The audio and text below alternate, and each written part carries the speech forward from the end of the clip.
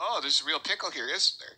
This AI that we're going to be fighting on this planet has enslaved countless races, including the reptilians. The black goo, the AI, it's a vastly complicated subject. So when you enslave one race, you use that race to enslave another. You got it. That's why we're not getting off the Earth.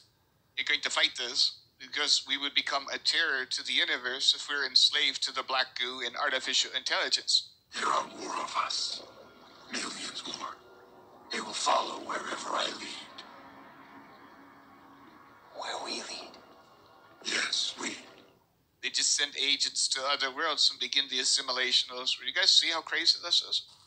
It's interesting, when you look at the traits, this is mainstream science, when you look at the traits of what we call the reptilian brain, reptilian genetics, which we all have. How do we know an asteroid hit Earth 66 million years ago? Including a reptilian. What we call the reptilian brain, reptilian genetics, which we all have. They just send agents to other worlds and begin the assimilation. 66 million years ago.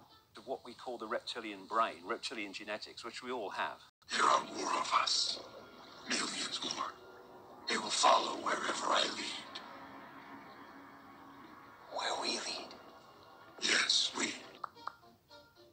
Here at the American Museum of Natural History, we're pretty well known for two things, and that's space and dinosaurs. They just send agents to other worlds and begin the assimilation. There are more of us. Millions more. They will follow wherever I lead. Including a reptilian. Including a reptilian. Which led to the extinction of the dinosaurs 66 million years ago.